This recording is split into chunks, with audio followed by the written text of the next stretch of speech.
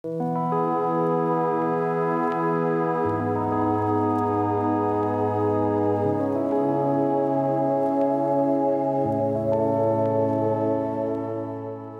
everyone, and welcome back to our UK walking tour video. In today's visit, we are sharing with you FARLEIGH Hungerford Castle. This picturesque ruin is set in a valley off the River Frome, just a few miles drive from Bath in Somerset.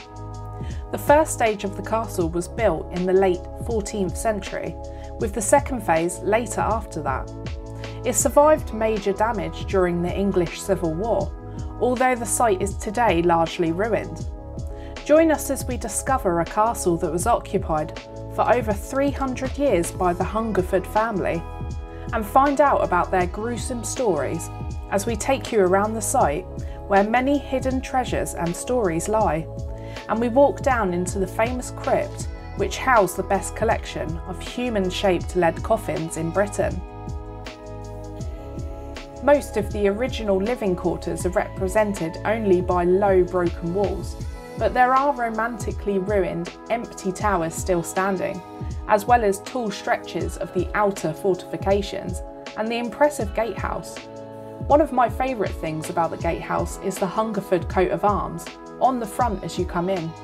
Be sure if you are visiting to look out for the small ornate details that really show off the gatehouse. The inner court was accessed through a twin-towered gatehouse. The remains of these are now approached via the modern-day footbridge that we walk across.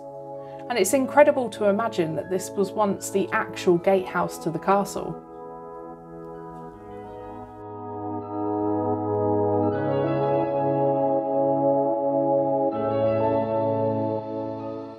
Inside the inner court there are many grand buildings and chambers. It's so cool to imagine these with the broken down walls, just how lavish and elegant the dining room, the living areas and the apartments would have been. These domestic ranges are really quite extensive and impressive once walking the area. Further alterations took place around the 17th century, at which time new windows were inserted and parts of the insides were also redecorated.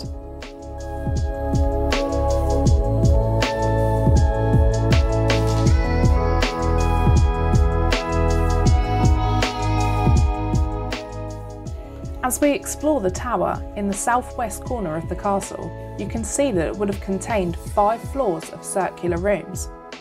And as you look above, you can see how the staircase wraps around and the fireplaces with its large windows. Whilst we look around here, a gruesome story is told that includes Walter Hungerford III, and it's said that he wasn't the most innocent character. He kept his third wife, Elizabeth, prisoner in this tower, which is also known as the Lady Tower, for several years, and he even attempted to poison her numerous times. She managed to survive by eating food that was secretly supplied from local women, and by drinking her own urine. Letters were sent from this tower to the famous Thomas Cromwell, where she asked to divorce from her husband, and in this letter she described the abuse she had gone through, and she alluded to his homosexual tendencies. Both Walter and Cromwell were beheaded on Tower Hill in July 1540. Their heads were mounted on stakes and displayed on London Bridge. Whilst the castle has seen very little in the way of warfare, it has such a troubling and gruesome history, which is super interesting to learn about. If only the walls could talk.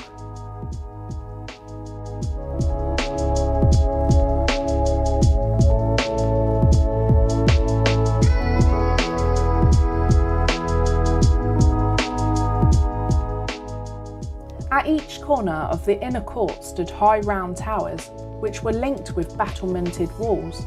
On the northern side stood the medieval hall range, which included the Great Hall, a great chamber and undercrofts, whilst the west end of the hall range included the remains of the kitchen with a well and a bread oven, which a grisly tale is told of Lady Agnes Hungerford. It was said that she desired one of the young Hungerfords, as they were considered a great catch, so much so that Lady Agnes had conspired with some henchmen to plot the murder of her husband in 1523, so that she could marry Sir Edward. The story transpired that she carried out her plan by having him strangled and his body burnt in the kitchen's bread ovens. It's also said that her ghost returns here on occasions and is regularly seen around the chapel. Sir Edward still married her, murderer or not, and protected her throughout his life. But when he died, his wife and her 2 accomplices were accused of murder, tried and taken to Tyburn and hanged.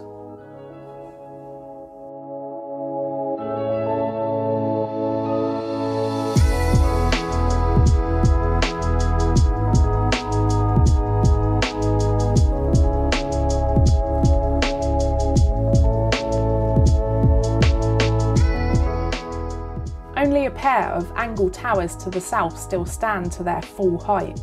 The additional buildings inside the castle are marked only by disconnected footings on the turf.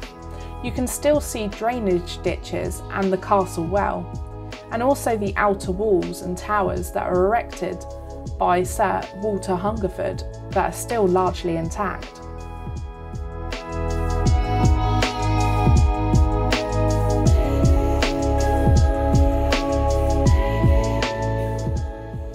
Inside of the inner court, there are many grand buildings and chambers. It's so cool to imagine with these broken down walls just how lavish and elegant the dining room, the living areas and the apartments would have been. These domestic ranges are really quite extensive and impressive once you're walking the area. Further alterations took place around the 17th century, at which time new windows were inserted and parts of the insides were also redecorated.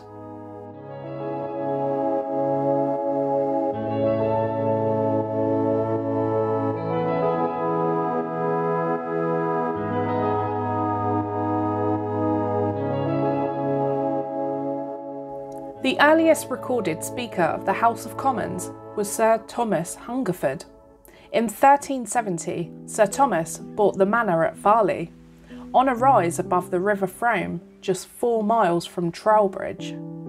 It is a measure of the times in which he lived that Sir Thomas fortified it without royal permission. At the time, it was less of a castle and more of a manor house. But Thomas Hungerford had ambitions, and he was in favour with the king, so he turned the simple manor house into a castle, with towers at each corner, a surrounding wall, a gatehouse and a moat. The castle was built on the site of an earlier, possibly 13th century manor house, although the location lacked strategic importance or strong natural defences, but it was remote from the influence of rival landowners, making it suitable for the seat of the potential Hungerford dynasty. His son, Walter, the first Baron of Hungerford, extended the castle even further by turning it into a grand country mansion, and he even included the local parish church as the castle's chapel, which we will visit later on.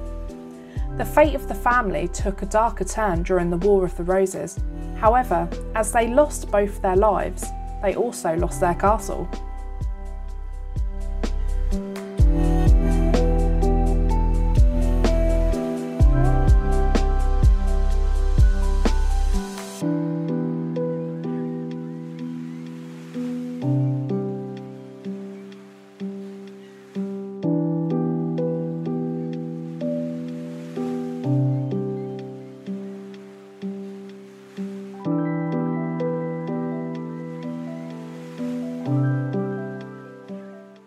Built in 1430 to accommodate the priest's house later went through various stages.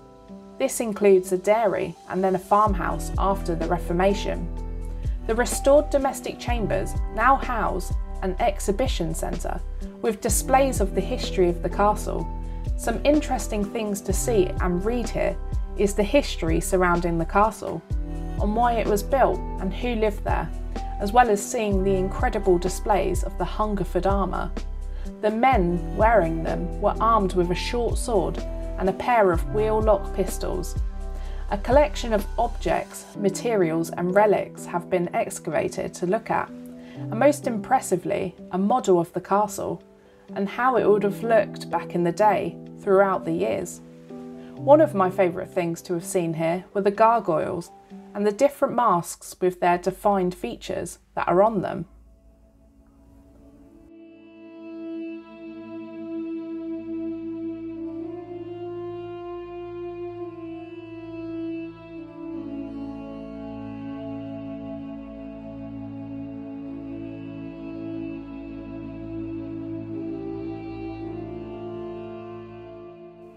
For a short time, Richard, the Duke of Gloucester, held the castle before his death in the Battle of Bosworth, and it was then returned to the Hungerford family by King Henry VIII. But the Hungerfords had very little time to enjoy their home. Edward managed to annoy King Henry, which of course would never be in his favour, and was beheaded.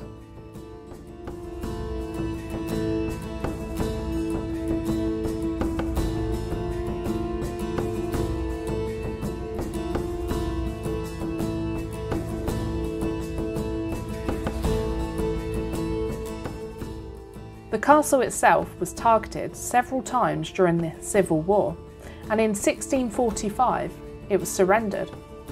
Even though he was often said to be a poor commander and regularly abandoned his troops, Sir Edward Hungerford III was able to take back the castle.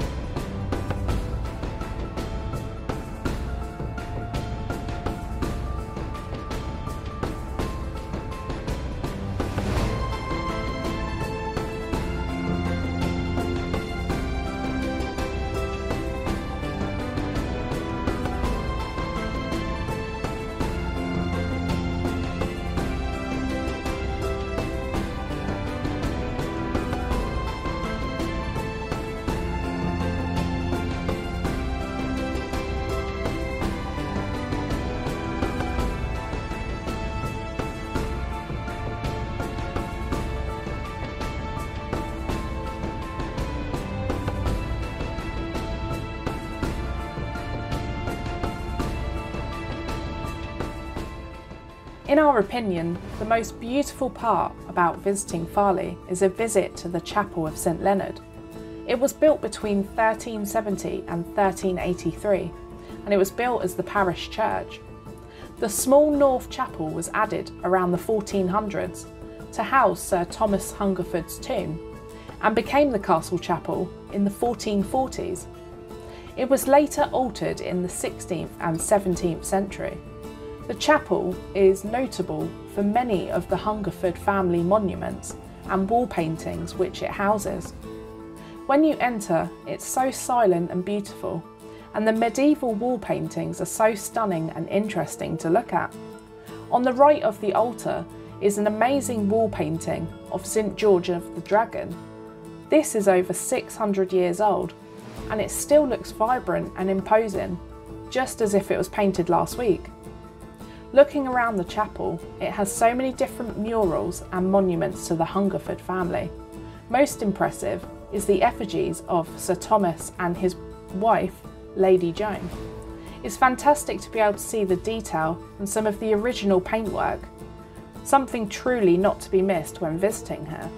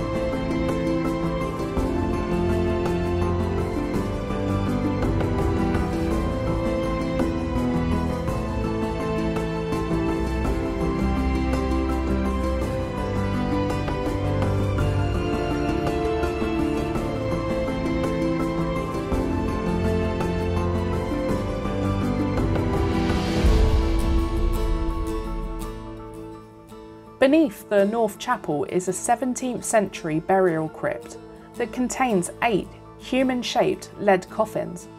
This is the finest collection of this type of coffin in Britain. 2 are of infants and 4 of the adult coffins have moulded faces. Perhaps they are based on death masks. This is super rare to see today and something incredible to experience.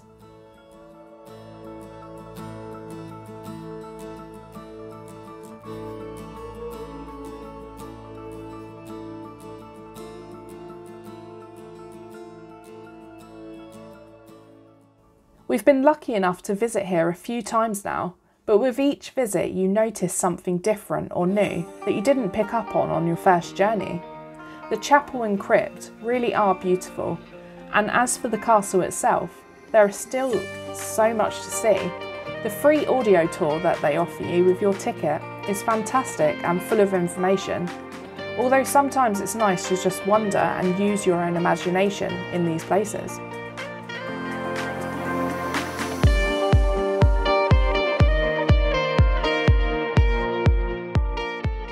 So if you've enjoyed our walk today and you've enjoyed wandering the ruins at Farleigh with us, please be sure to hit that like button, click the notification bell so you don't miss a video, and consider subscribing to the channel if you haven't already. We appreciate your support always. Thank you to our Patreons, you're awesome, and thank you for watching. Till next time.